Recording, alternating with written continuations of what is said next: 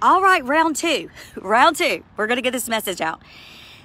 Watch the prior video if you want to get the information for this video.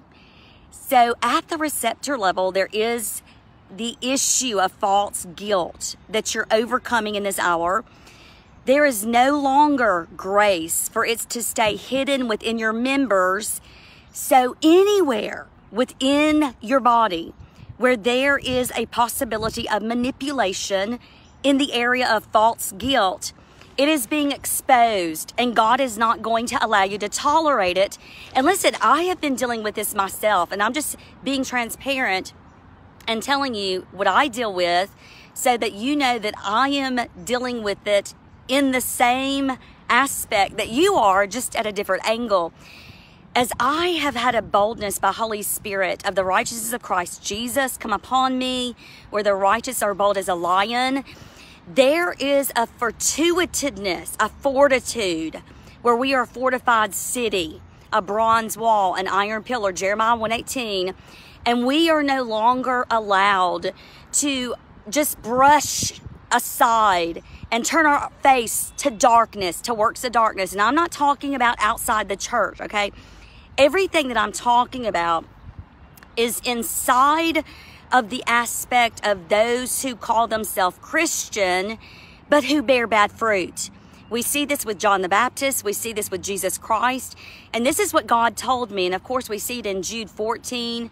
And we see the expression of God's holy ones, Jude 13 through 15. We see those holy ones coming and exposing the works of darkness. And it brings conviction.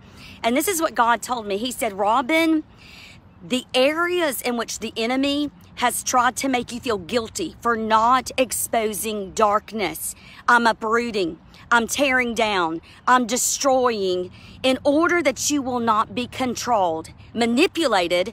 And then immediately God sent Ephesians 5:11 and 12, and he said this.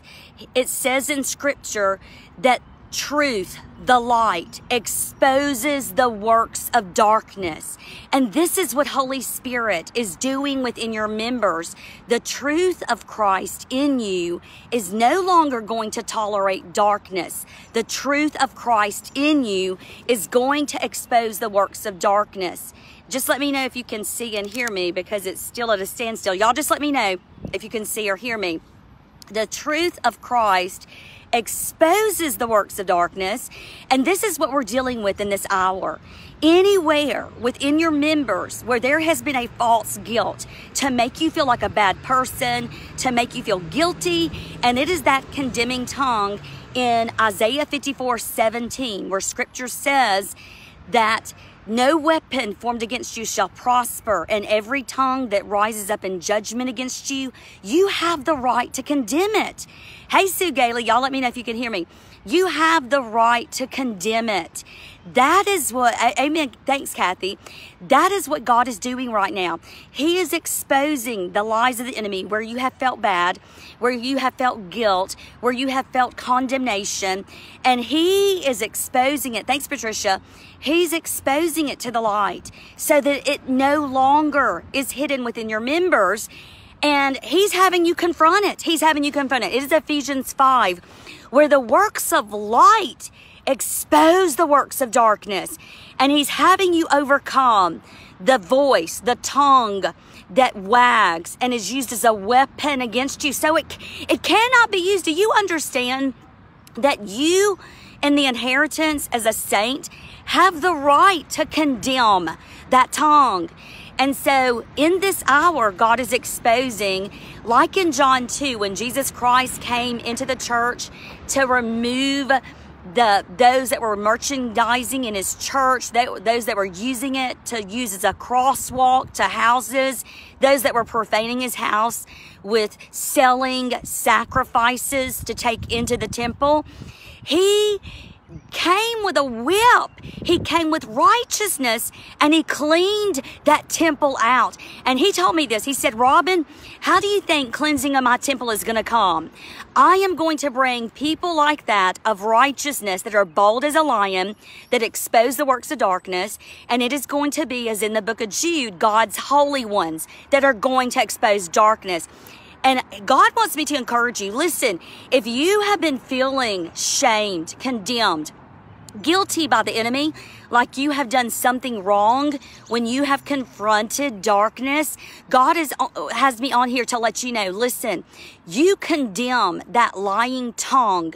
You condemn it. That is your right as a saint, and you stand up in boldness, because one of the things that we have been taught in the charismatic church that has so brainwashed people and has really gotten people into a ditch is that they are taught to sweep things under the carpet. They are taught to not talk about works of darkness, but to tolerate it. And that has to be exposed. We expose pedophilia, we expose physical abuse, and we have cases that if you go to the sheriff, if you go to the police department and file a domestic violence case, it's exposed. They don't sweep it under the carpet. And you know what? That is what truth does. How do you think God's church is going to be cleansed? We're not just going to okay, God, just come on, do it through osmosis, come down from heaven, invisibly go in the church. God is going to use, Romans 9:23, his vessels of glory that are created for noble use. He says in his house there are vessels of wood that are for ignoble use. That's the works of darkness. But there are vessels that are noble, that are created for his glory. And he, amen, Lisa, and he is going to come in his people. He always moves in his people. He looks for vessels that are willing. So God wants me to just tell you, look at the areas in which the enemy is causing you to feel condemned, in which the enemy is trying to make you shrink back, and you be bold as a lion, and you come out and you confront the devil and you condemn his tongue and you speak truth and you stand in this evil day of danger. Ephesians 6:10-17, in the evil day of danger, having done all, stand your ground. Somebody stand for truth. In Jesus' name, amen. God bless you. I love you.